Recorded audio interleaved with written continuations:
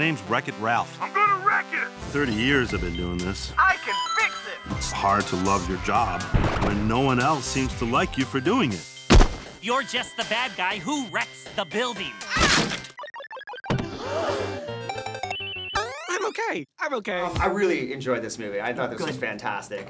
I wanted to begin by asking you guys, how familiar were you both with the world of video games and sort of all the little Easter eggs and references that were in the script? Not at all. And scene. She leaves. I used to play video games back in the day. I'm talking like Atari 2600, the more primitive ones. And so those were a little more recognizable, of course. It's getting into the more like, you know, dragons that shoot fireballs and Mortal Kombat kind of things that were a little out of my league because I'm like, oh, where are the funny Burger Time characters? Yeah. Well, you got Q*berts in this. We got Q*berts. We run the gamut, if you will, but some are a little more recognizable than others do. Yeah. Jane, did you have to do any research? Did you play like? I probably should have, but I didn't. Like many things, did you just feel like you knew this character? Yeah, I still want, you know, I start with the person. In the beginning of this, I thought, oh, I've got to research video games. And then it was like I was 3 months into it, and I went, I don't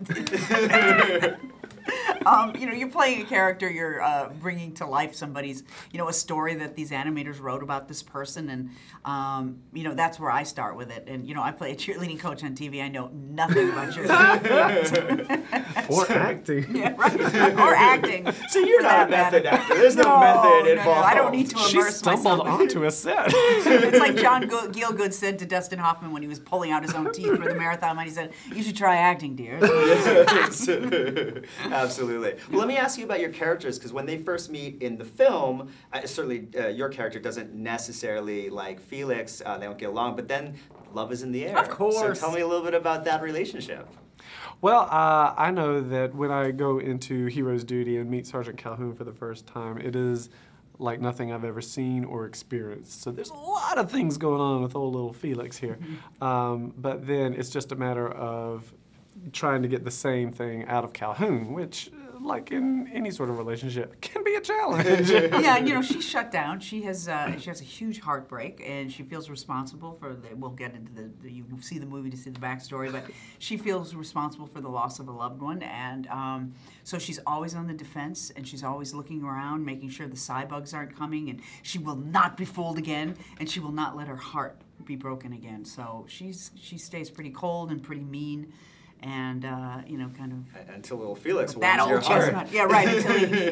yeah, right. Fix it, Felix. Fixes that broken heart. Exactly. Well, He does. He fixes the broken heart. Very good. Yeah. I wanted to ask you also about recording. I know you both have done animation before, and sometimes they separate you from the other actors and record voice, but this time you guys got to really act with each other. Is that correct? We did. There were a couple of sessions where we got to be in the same room with each other, and I thought it was really fun. You're able to play off the energy that they're giving you, and you know, you might go in with one mindset of how the scene's going to go, but then you're throwing a few curveballs, and like it's fun to just react to that kind of stuff. Right. We did Second City, and we like improvisation, and you know, so it's always fun to have another body in the room, so you're not just, you know. Yeah. Yelling at a microphone. Right, exactly, and hoping this makes sense.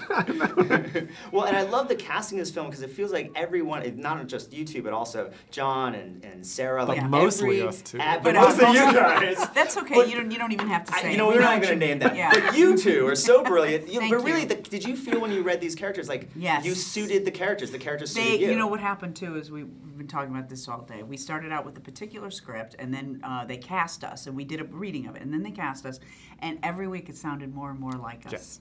And that's a testament to the writing, to the direction, to all of that things, because they really wrote to our nailed that voice. dialogue. It made it so easy and so fun for us too. Yeah.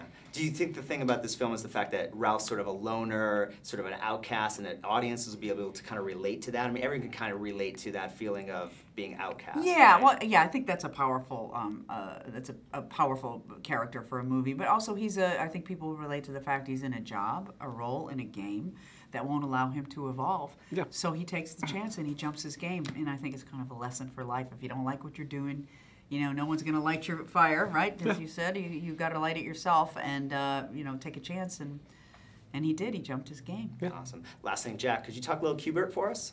That's great. And you didn't have to go to school and study a foreign language or anything.